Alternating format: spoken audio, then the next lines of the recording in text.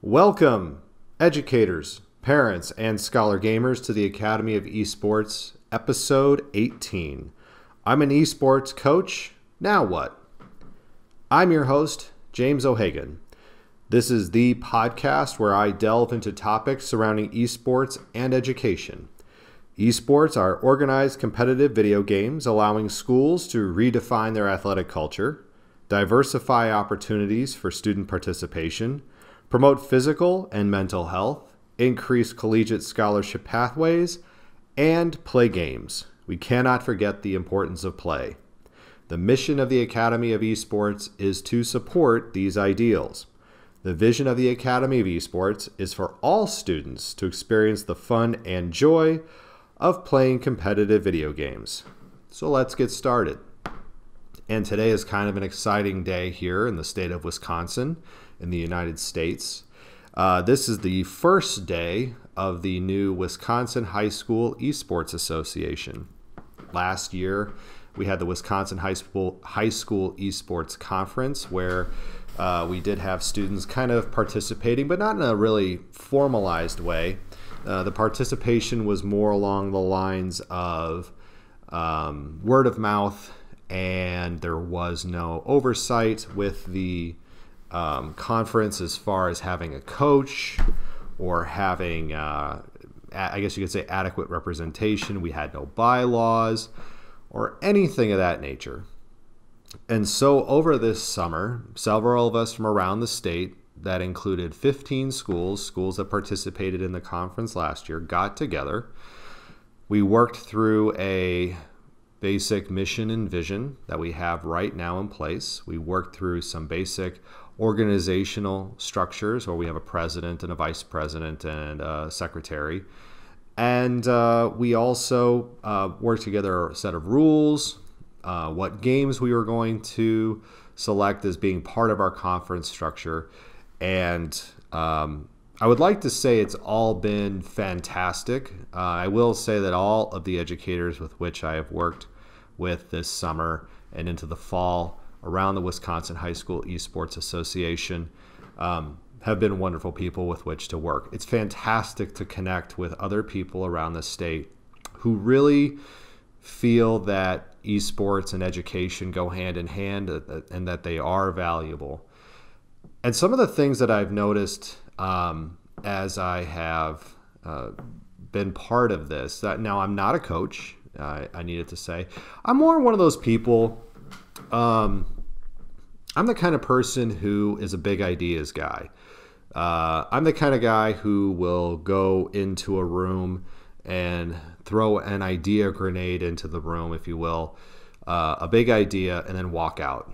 I'm not the person who is always necessarily interested in the details. And I know the devil is in the details, but I'm not the person who sees that. I'm more of like, give me the big picture, and then there's a lot of people who can come up with the smaller ideas. Not saying I don't do those things, especially from my days back when I was a network administrator. Everything was details. So please don't discount that. But the thing that I've come across recently in conversations with not just one of the people who is in our school district who is coaching one of our esports teams, but conversation that I have seen in other places is, how do I coach? And it's a very good question. And this is really an episode for people who have struggled with that idea. How do I become an esports coach? How do I coach kids in a game like Overwatch or League of Legends or Rocket League, and a game that I may not really completely understand myself? A game that I've tried playing and I'm not really good at it. Don't worry. There's plenty of precedents out there where the worst players of a game will make the best coaches and managers. In fact, a lot of times you'll find that the better athletes we sell, if I'll use an analogy, one of the worst managers ever in the history of baseball I don't want to say he was, the word. Well, he was really bad. Was Ted Williams. Now, Ted Williams played for the Boston Red Sox in the 30s and 40s and 50s. Ted Williams was a amazing, if not the best, left fielder in baseball history. Batted over 400 several times. I believe he's did twice, maybe once. Was it several times? Or I don't know. But I will say this. The problem with Ted Williams, while he was one of the most magnificent baseball players, and by the way, small fact, Ted Williams was the wingman for John Glenn, who was a NASA astronaut, in the Korean War. Ted Williams, for whatever reason, had a difficult time coaching his players because a lot of these things that Ted could do came very naturally to him. And yes, he could talk baseball, and for example, when I was a child, it was known that he and Tony Gwynn, who was a fantastic hitter for the San Diego Padres, had kind of a bond because they were both tremendous hitters. But they could speak to each other on a whole different level than Ted Williams could speak with most baseball players. So Ted's managerial career was not as successful as his playing career because he would get frustrated because certain players just couldn't do what it was that he could do. And so it became said that, and I forgot which person said this, but it was said that the worst players make the best managers, and so I'm not saying that people who are adults right now are the worst players.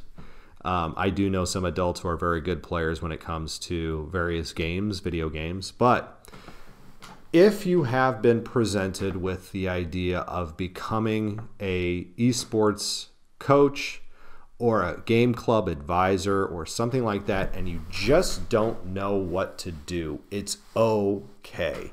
This is a very natural place and feeling for you to have, okay? So there are ways that you can think about being a coach and being somebody who leads students through this, even though you are not really a good player. The first thing you do have to do, though, is you do have to familiarize yourself with the game. So if the game that you are being asked to coach is League of Legends or Overwatch or Rocket League or even Fortnite or whatever the game may be, it is important that you get yourself in front of that game. You don't have to become fantastic at it, but you should understand some of the basics of that game in order to engage your students and coach them through how the game works. Okay, so that really is the first step. Now, where are you going to go do that? Well, the good news is a game like League of Legends is something you can download free of charge and to a Mac or to a PC. It does not work on a Chromebook. And you can then start to familiarize yourself with the game. In fact, League of Legends has gone through and developed a new tutorial system to kind of take you through learning the game. Rocket League is a game that you could download and play on your Xbox. Overwatch is a game you can play on your PC or on your Xbox or PlayStation. And another place you can go to kind of familiarize yourselves with these games is either YouTube, or you can also go to Twitch. And you can watch people play these games and familiarize yourself with the games and how they operate. So that's an important first step. Now you may say, okay, I've familiarized myself with the game. What do I do next? How do I now coach esports? How do I coach these games? It's a really good question. My background is in education, but I was also in the Purdue marching band when I was in college. And I also coached girls basketball, and I coached middle school football in my professional career, my teaching career. And chess, actually, too. I should also say I coached chess. I'm a terrible chess player. Okay, perfect example. I'm a terrible chess player, But the way I familiarize myself with chess is I at least know the basics, and I know the basic strategies. While I cannot always think several moves ahead, I did understand what basic strategies there were that were needed to at least attempt to be, and I wasn't always, less so than not, successful at chess. So for example, one of the key takeaways with chess that I always remember is the 4 squares at the center of the board. If you can control those 4 squares at the center of the board, more times than not, you will control the chess match. So when I think about basketball, okay, I didn't just take a basketball and roll it out onto the basketball court and tell the girls to go play. When I started coaching these girls in 7th grade, they had never really played organized basketball before. They had played it in a PE class, and a couple of them may have played it in their gym or at a YMCA or something like that, but they had never played on a formal team for the most part. And so there was a lot of teaching that needed to take place, and it wasn't just teaching them how to play the game, it was teaching them how to practice, because practice needed to be purposeful. I only had a limited amount of time. I only had about an hour and a half with which to work with the girls 2 days a week, and it was important that within that hour and a half we did do things like practice dribbling. We did have a warm-up, and that warm-up couldn't just be them going off and shooting the basketball crazy in the gym. Layups needed to be practiced. Jump shots needed to be practiced. 3-pointers needed to be practiced. Rebounding needed to be practiced. Our offense needed to be practiced. Defensive drills. Though all these things were purposefully done to get you to a common goal. And a lot of times I didn't have enough girls to just do 5-on-5 live play scrimmages in the game. So a lot of times only had 8 girls. So I would have to do a 5-on-3, or I would just work kids through with phantom players on the court. Okay. Football is a lot of the same way, where again, you are preparing for a team usually on a weekly basis, and you have to break down that team and the offense that you're going to run that week and the defense that you're going to run that week to stop their offense. And you have to have a pace and a structure to your practice that isn't just going to be haphazard, but it's got to be something that the players are comfortable with, that they respond to, that they understand.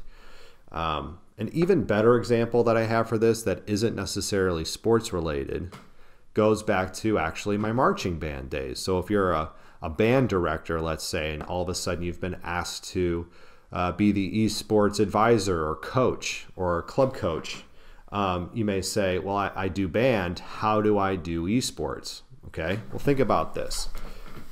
In the Purdue marching band, we did a show every week. And so you would have a Saturday performance. And our schedule is set up like this.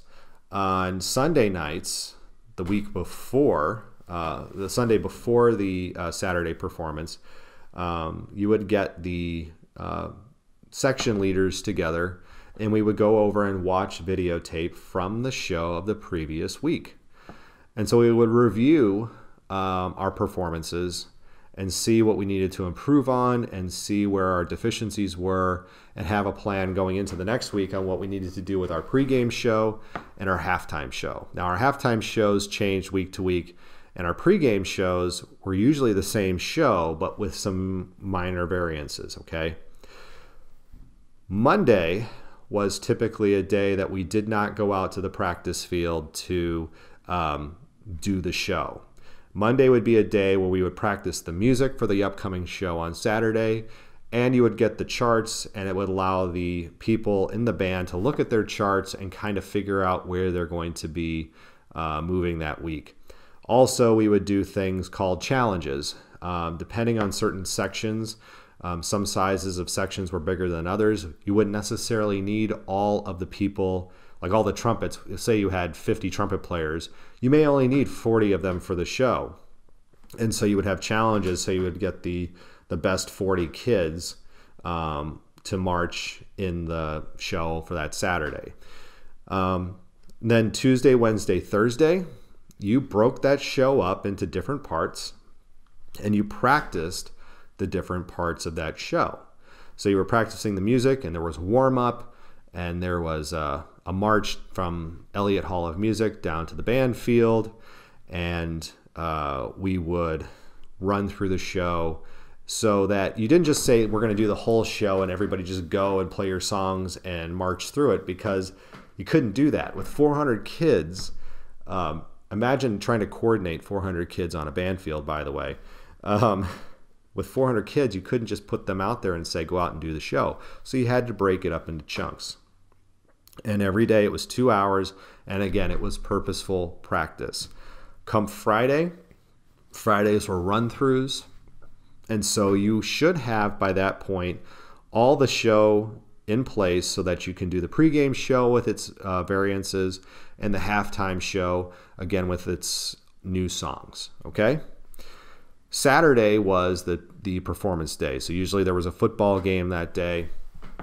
And so what we would do is get up early in the morning, go to the practice field, the band practice field, meet there. And we would actually practice the show and do a warm-up that morning, and then do our game day performances, which included a pregame concert at Slater Hill. We would do the pregame show, we would do the halftime show, and then we would march out of Ross-Ade Stadium at Purdue to the fountain and do the fountain show after. So as you can understand, that organization was purposeful every step of the way. There was no way you could get 400 kids coordinated if you just said, go out there, play your instruments, here's the charts, and just go out and do it. Okay? Think about that with esports. While you may not understand the game completely, you have a basic understanding of the game, you can look at your students and try to guide them through things like, what do you feel your deficiency is this week? Or if you're just learning the game, who's going to be a top laner, who's going to be a mid laner, who's going to be a low laner, and then junglers. Looking at the different roles and allowing kids to kind of help through growth mindset ideals, kind of work through where their deficiencies are, where their strengths are, and trying to build a team. Even today, I had a wonderful meeting with several people from the school district, and we're working on building a Racine intramural league right now, intramural esports league, so that we can kind of allow students the opportunity to work in these team environments, because a lot of them know each other, but they don't know each other face to face. They don't know each other outside of their gaming realm. And we're trying to really build capacity for kids to work in these teams and to see how these teams operate and kind of get an idea of how we're going to do this going forward. So I have involvement of several of the people who want to coach esports from around the different high schools in the city of Racine. And we're looking at, again, allowing kids to kind of self-organize so we can get an idea, because this is really new for a lot of people. So imagine it's, again, back to the band analogy, it's knowing that we want to have a band, but we don't know what instruments the kids can play. So this is going to allow us to see how the kids play together from our different schools, to see where are our deficiencies and where are our supports, and where we can bring in and branch out to other kids in the community and to other community members to bring them in to help us kind of build this esports culture in the city. One of the things I knew right away that we have to bring into our esports culture is more females. You know, a lot of this is around changing the dynamic of what is esports culture. And going back to the last episode of the podcast, in episode 17, I had a lot of concerns about Riot's gaming culture and how they're addressing their system of sexism and misogyny that they've developed from within. And I'm very cognizant about avoiding that here in Racine. And so what we're looking to do is partnering with an organization like Girls Inc. Now we're talking about it hasn't been formalized yet, but working with an organization like Girls Inc. to guide us and to help recruit girls who want to have an esports experience and want to be gamers. Because that's the way we start to change the culture and the dynamic and the stereotype about what a gamer is. We need to connect all of our students into this entire esports world and give them the opportunity to participate in this esports world. And by not focusing so much on the game itself, but on building the community around it, now we're starting to build those collegiate and career pathways for kids. We're starting to help them develop those social connections that will help with pushing against adverse childhood experiences and promoting better physical and mental health. We're talking about redefining what is athletic culture in the city of Racine. That's giving kids an opportunity to be participants in something more than just playing the video games in their basement, but in something greater. So for those of you, again, who are new to esports and are thinking about being a coach and are worried, do I really know enough? Ask yourself this. If you're an educator, how do you teach kids in your class? Do you just say, here's the math book and you let them go? Or how do you teach kids to read? Do you just give them a book and say, just read this? No, you don't. Your way you teach your class, hopefully, is that you have purposeful practice built in, that you are doing things to promote good scholar gamers. Well, excuse me, with your students, good scholastic behaviors, I should say. And then you're starting to refine and redefine what it is for your students and personalize the instruction down to what their needs are. It's almost the same thing. The thing that scares a lot of people is it's a medium that they're not used to, and it's a game they don't necessarily know. So again, get yourself familiar with the game. Think about what purposeful practice would look like. And then if you needed to, like I said earlier, develop a system of intramurals or get your feet wet with a gaming club where you can kind of start to learn what kids are good at, what games they are playing, and getting an idea and a sense of what your gaming culture currently looks like and where you would need to make adjustments to better the gaming culture that you have in your schools. So that will do it for this week on the Academy of Esports. I've been your host, James O'Hagan. You may follow me on Twitter at Jim O'Hagan. That's at JIMOHAGAN, and through the Academy of Esports account at TAO Esports. It's a great way to get the latest blog posts, podcast episodes, and news coming out of esports and education. And remember, you can continue your engagement by going to www.taoesports.com. You can also connect through Facebook at www.facebook.com/TAOesports. Thanks again for listening, and I look forward to our time again next week.